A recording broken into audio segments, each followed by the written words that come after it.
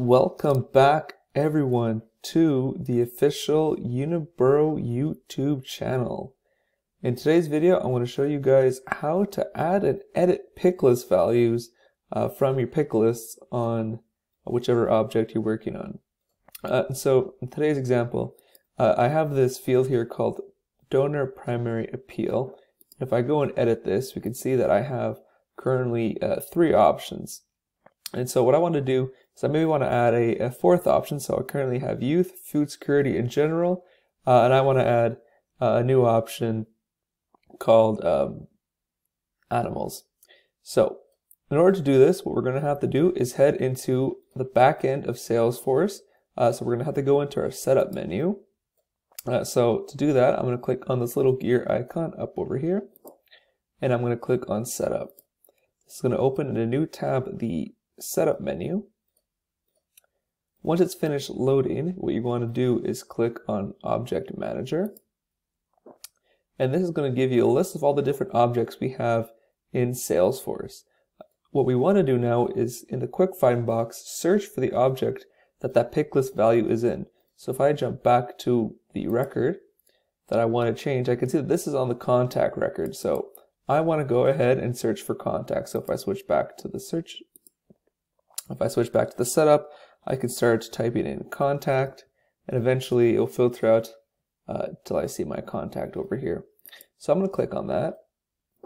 Next, what I want to do is click on the Fields and Relationship tab on the left-hand side. And once that's loaded up, again in the quick find box, we now want to search for whatever that pick list field is called. So here it is. I'm now going to click on it. And once I scroll down, I can see that here are the options that are currently available to me. So if I wanted to edit and change any of these, I can just click on the edit button. And I can then edit this choice. Or if I want to make one a default, I can do that there as well. I could also deactivate it so that this option is no longer available. And I also have the option of reordering them. If I want, let's say, the general to be on the top, I can easily do that as well.